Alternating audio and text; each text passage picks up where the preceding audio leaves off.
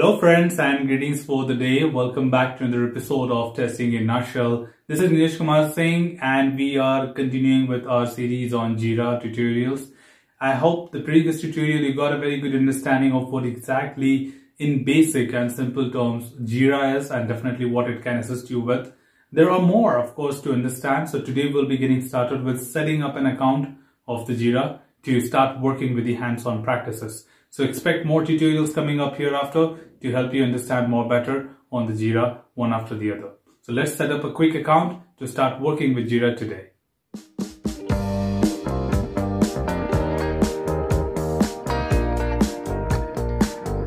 As a part of this tutorial, we will be understanding the different types of Jira instances, difference between the server and the cloud instance, how to create a cloud instance for Jira.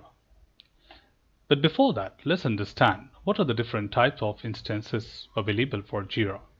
Jira comes with two different variants. One is the cloud instance and the second is the server instance. Now cloud, of course, which says that it's hosted somewhere else, and the server instance can be hosted within premises. So let's understand more about the details into these differences of these two types of instances. When we talk about the cloud instance of Jira, it is a pre-configured instance for you, where you don't have to worry about having a heavy equipment, heavy infrastructures or servers to be deployed in your premises. So generally, if you are a startup organization, you can make use of cloud instances where the complete database is hosted by the Jira cloud itself. So you just have to log in into that using a URL and access the same.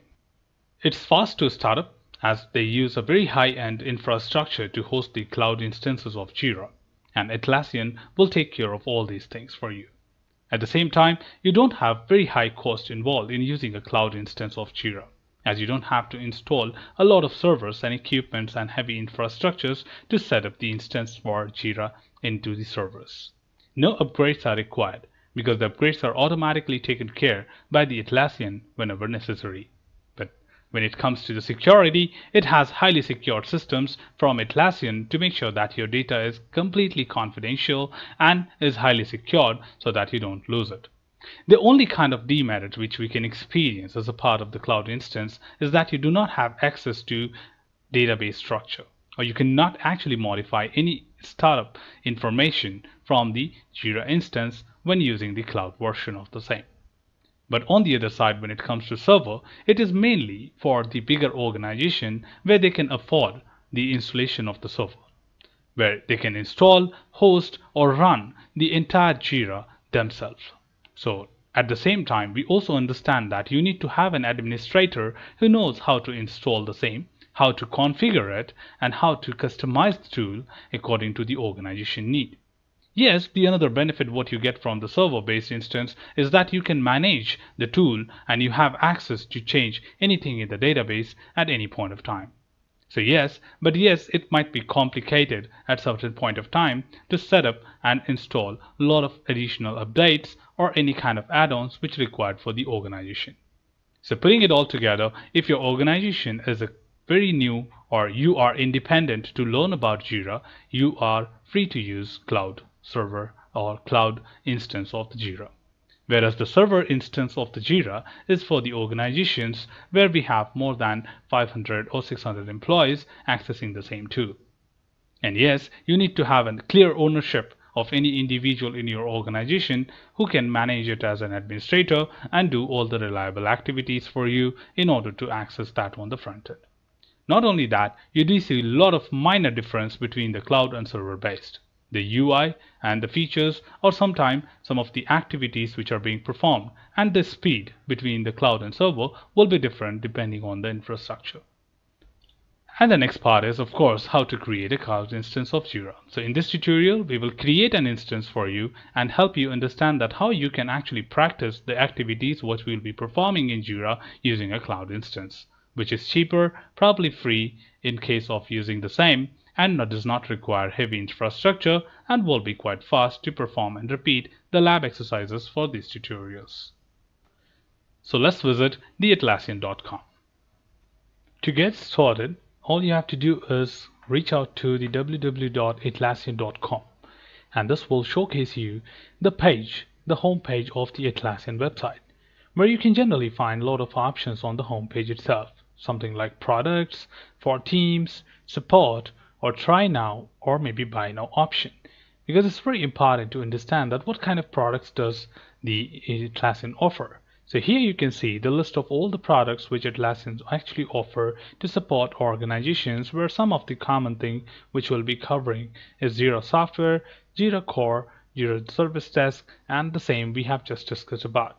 But yes, our area of interest as per this tutorial and this course is on the Jira Software. So let's click on this. Now as you come here, you do see the again options like features, product guide, pricing, and enterprise editions, and so on. But here we do have an option called as get it free to start working on the same. So you can click on this button to start with a free version of the same. But it's just not that free. Using this free option, you get all the features of the complete project, and you also get access to the cloud version up to 10 users. So what exactly we get in the free one? So here it is. Each product on a free line offers you to support up to 10 users or 3 agents. That means up to 10 users you can work free of cost, and includes 2 GB of storage space, offers community support, and it's always free, no credit card needed. That means you won't be asked for any kind of trial version that once your trial period gets over then you will be charged. No, it's completely free, so you can go ahead and make use of this version for your practices, or even if you're working in a small scale organization you can make use of it up to 10 users. But above that you would need the commercial license to make use of the same. As a first step, it is asking you if you would like to use any other supporting product of Jira. But right now we are interested in Jira Software only, so you can just click on Next. Whereas the other options can also help you to enhance your way of working within the organization. Once you're here on the next page, you will be asked for entering your details to sign up for an account on Atlassian, which will allow basically you to access the details for the same. So you can enter your email address, enter your full name, password, and other details required in order to meet the expectations to sign up. Not only that, if you want to prefer to use your Google account or Microsoft account or Apple account to sign up, you can also do so. Once you're done signing up, you will be sent with a verification email to confirm your email address. That means you cannot just use any fake email address in order to start working with Atlassian's Jira software. So once you are signed up, you will be finally moving to the next page. Well, once you are done signing up and verifying your account, of course, Jira will help you out to set up your project. Starting right from the very first step, it is to give your site a name. And of course, this will become your default URL to access your project and organization of Atlassian Jira by default. So first of all, you set up with a particular name for the organization. For example, in my case, I'm trying to put it as testing in nutshell as the URL, and it will confirm you if this particular URL is available or it's been taken by somebody. If it is available, it will show you a green tick and you can click on the continue button. This wizard will definitely assist you in order to process your overall designing and architecture setup of your project, and definitely will ask you a lot of simple questions to set up your project. So just say calm and keep doing the steps what they exactly request you to do at any point of time. As a part of the next step, they will be asking you to invite your team to join your project and organization. If in case you have your email IDs handy to join your teammates to this project, you can input them here and definitely click on the next. But in case you are not having them right now, or maybe in future you would like to include some of your team members, you can always skip it for right now and add people later. Of course, we will be having a tutorial to help you how exactly to add people to your project later as well. Now here it is asking you, help us set up your Jira, what kind of user you are. So let's say I'm experienced with Jira, or let's say new to Jira, so that I don't know anything. This is for the first time I'm working with Jira.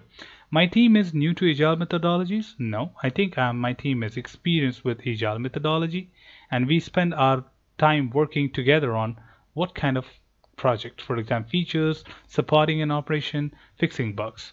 So this will help you to set up the project accordingly with all the information what you may need. So let's pick up anything here. which will just anyways let you decide that in future as well. So let's go for features here, and we have a dash schedule to finish our work. It's a flexible schedule because this is all will the charts and the dashboards will set up accordingly to these questions. No matter what you select, you will have definitely the right options to optimize that at any point of time. If you want, you can also skip this option and do it later. Now, the next step basically shows you what kind of template you want to use for your project. Is it an Exchange template? And you do have something called as Kanban here to select. But if you want, you can also make use of the classic templates. So let's click on Explore Classic Templates, and we have Kanban, Scrum, and Bug Tracking. So anytime you can click on this, we will be talking about different templates in the upcoming tutorials, so don't worry about that. So right now, we will be selecting a Scrum type of template to use it in our project. Now it's time to set up a project name for our project. So let's put it as Testing in Nutshell. And it will automatically pick a short name for your project. And that will be just a code for your project at any point of time. And if you want, you can change your template right at this point as well. So click on Create. Now once you're done doing all your final steps, finally you are being taken to the home page of your project, and this is the very first page which is shown by default, that is Active Sprint. And this is the very first quick start page of the Jira. So welcome to Jira, and we have finally created an instance to start working on this. Of course, there are a lot of options, there are a lot of features. We will be covering them in simple tutorials. Don't forget, this is Testing in a Nutshell, and we would like to keep your learnings more simpler and easier. So that's all from this particular episode, team. Should you have anything else, feel free to comment below. I'll be always there to address your queries and answer them well. Till then, keep learning, keep exploring, keep understanding the context. Thanks for watching the video, team, and happy learning.